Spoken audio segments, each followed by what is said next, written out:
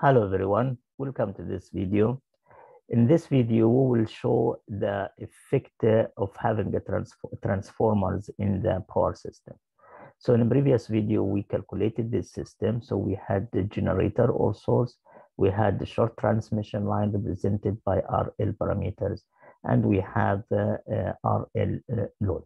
So, and we calculated the current here, and as you see, we have a single loop circuit, so we have only one current, which is the same as the source current. It will be the same as the line current and the same as the load current.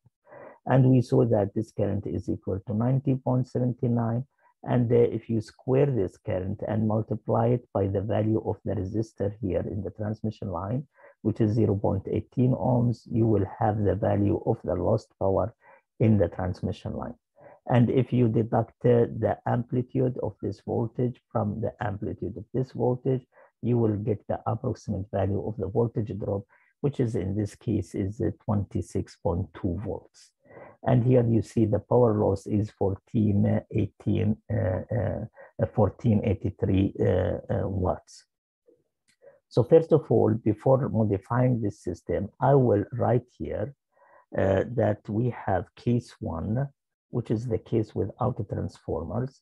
And in case one, what we have here, P loss is equal to, this value was 14, I guess 82 watts. We will double check that. And V load, which is the voltage across the load, is equal to 453.8. 453.8 volts, which means that the voltage drop across the transmission line is equal to 26.2 volts. Okay, so let me, okay, I should, okay, let me type it again. So P loss is 1483. So this will be case one. So P loss is equal to 1483 watts. And the voltage drop, I will write the voltage drop directly, is equal to 26.2 volts. Okay, and I will click enter. Okay, so if you type that and then you click enter, so it will be just like a comment somewhere here, and you can of course move it, drag it wherever you want. So this will be our first case in which we have a power system without transformers. So the lost power in the transmission line is 1483 watts, and the voltage drop, approximate voltage drop, will be 480 minus 453.8, which will be 26.2 volts.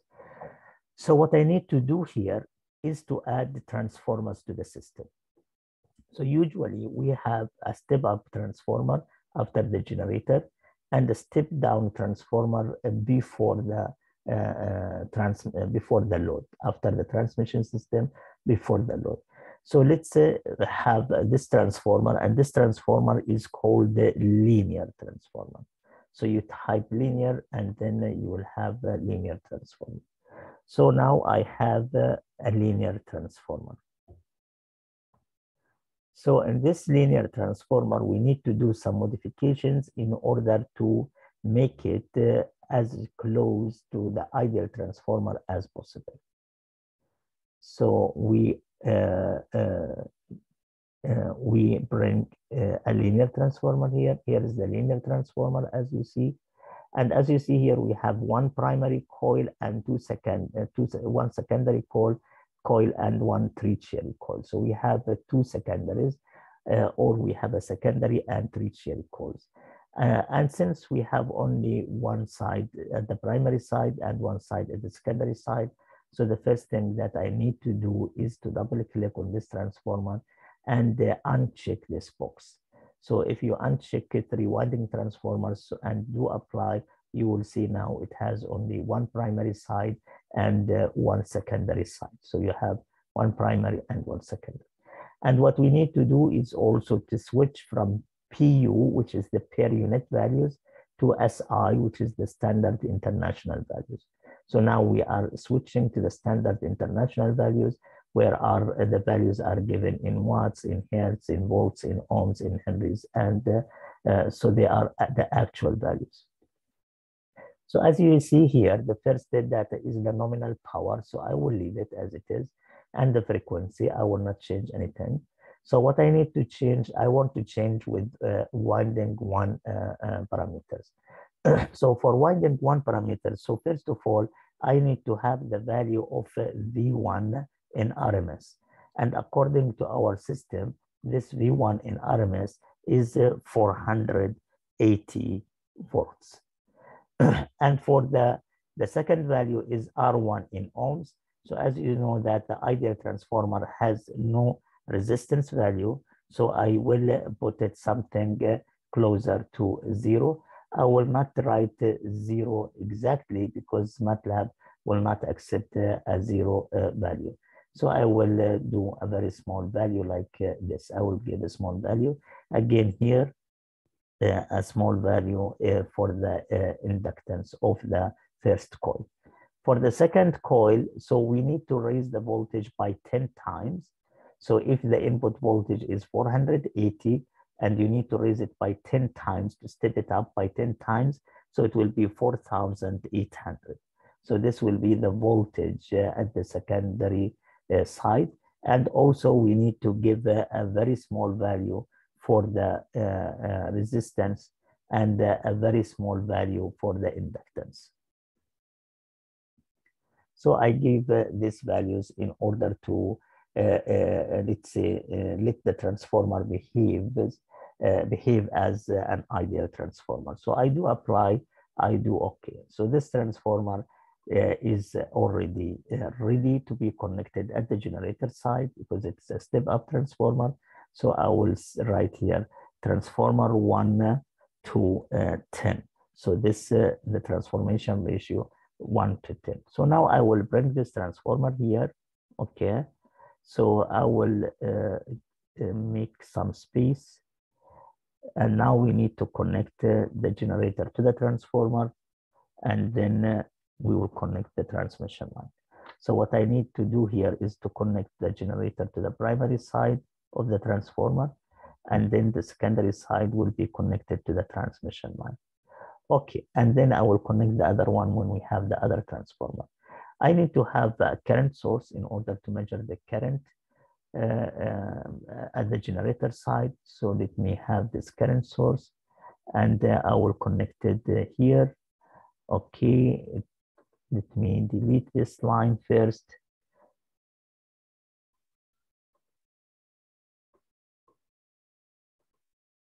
Okay, now I will connect it here and I will connect it from the other side. As you see here, the current source is connected. I need, of course, to have a display to measure this current source. So I will copy this display and paste it here. So this is the current source, sorry, the current measurement device that is measuring the generator current or the source current. So I will have here generator current. Okay, so here now I have the generator current measured by this measurement device, current measurement device. I will do it like this up a little bit. So I see that I have some connection, which is not nice. So let me do it like this now. Okay. So I have the generator current, I have the voltage source, I have the current here measured in amperes. Everything looks fine. Okay, we have two values. Okay, I will change it. So I will write here I generator, which is measured in amperes. And then we can delete this name in order to make the system a little bit visible. And this this will be the line current, so it will be I line. and it is measured in amperes. So we can also delete this name for the measurement, current measurement block. Okay. So now we have everything arranged at the generator side. Now we need to do the same at the load side. So we need to have a distribution transformer. So what I need to do is I will copy this transformer and then I will paste this transformer here. So what we need to do is to go inside transformer. I do double click. Now the input voltage will be 4,800 volts, while the output voltage will be, or the secondary voltage will be 4,480 volts. And now I do apply, I will keep the parameters as they are here. So now I'm connecting this transformer to the load side. So the transmission line will be connected to the input of the transformer, and we can now connect the two transformers together. And now the load should be connected to the secondary side of the transformer. So I need here also a current measurement device to measure the current. So let me connect the other side. And let me copy a current measurement device. So I need to copy this, and then I will do paste. So this will be the current measurement device. Okay, so what I have here, I can connect it in series with the load, connected in series with the load. Okay, so here we have the current measurement device. I will have a display here. So let me copy this display, and I will paste it here somewhere. And this will be iLoad. So let me complete this word, iLoad, and it is measured in amperes. Okay, and then I can delete this name in order to make it to make the circuit more clear.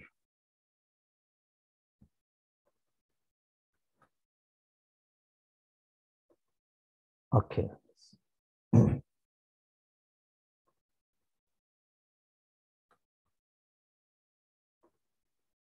I need to replace all the names by space.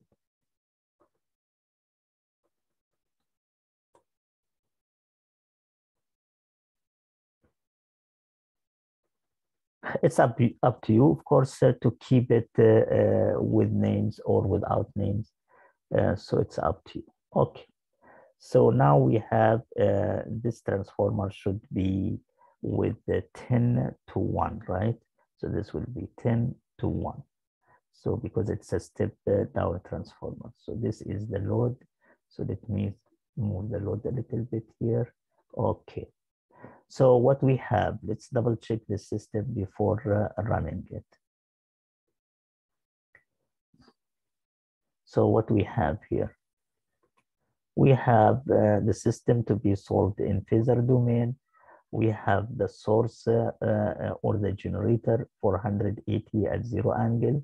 So its current will be calculated here. So let me select the magnitude angle option, apply OK. So I will see the current with its angle.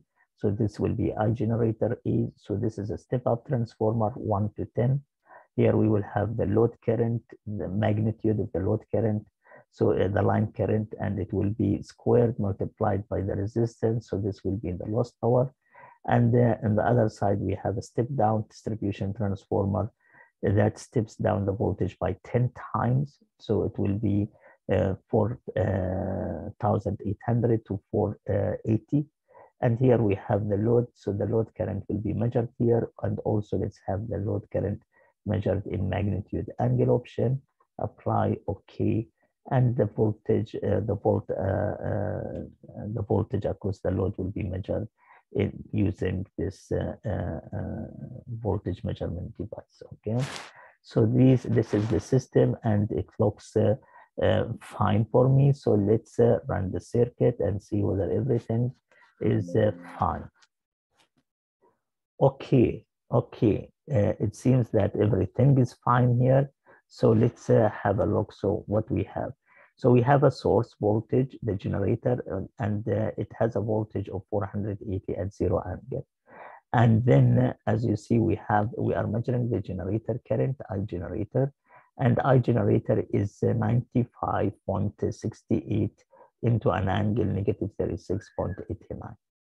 Okay, and we have a transformer that transforms the voltage by the voltage by 10 times, and this means that the current will be decreased by 10 times. And of course, if I compare this current, which is 98 amperes, with this current, which is 9.5 amperes, I see that this current is decreased by 10 times, exactly by 10 times, because this transformer is performing as an ideal transformer, because we decrease the parameters that we have for the transformer, for the windings of the transformer. And of course, we take the magnitude of this current, squaring it, multiplying by the value of the resistance, and here we have the lost power. For the second transformer, it's a step-down transformer, so it should decrease the voltage by 10 times, and thus the current will increase by 10 times.